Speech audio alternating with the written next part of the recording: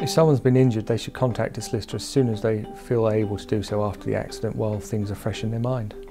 The sort of cases that we would regularly see are people involved in road traffic accidents, accidents at work, trips on the pavement, dog bites. Pretty much any type of accident may lead to a claim depending on who's at fault. The solicitor can guide them through the litigation process and take the stress away from them, point them in the right direction in terms of what sort of rehabilitation they may need. It's not just a question of compensation. For a lot of people, they need more than that.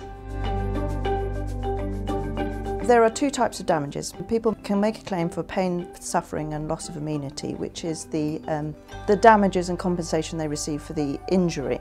Then there is a second type of damages called special damages, where the client is put back in the position they would have been if the accident hadn't have happened. So they will be reimbursed expenses and loss of earnings and any out-of-pocket expenditure they've been put to as a result of the injury.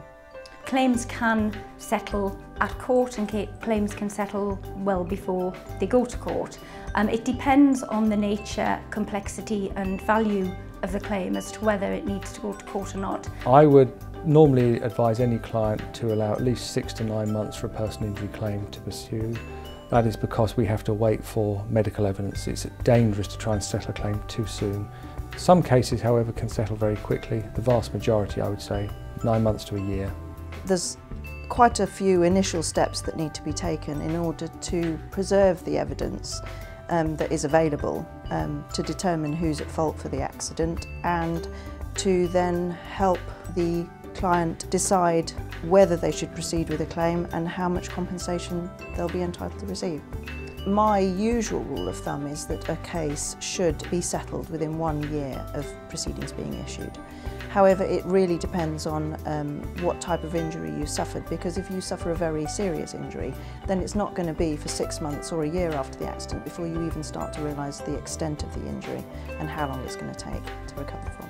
Most clients are interested in pursuing a claim on the basis of a no-win, no-fee agreement, what we call a conditional fee agreement. If we are successful, then they will recover most of their legal costs from the opponent, but not all of them. And they normally have to pay a contribution, often capped at 25% of their damages. The vast majority of personal injury claims that we would see are dealt with by negotiation. I would say very few end up in court, but that depends on how complex they are, how contentious they prove. More often than not, cases are settled by agreement and at a fairly early stage.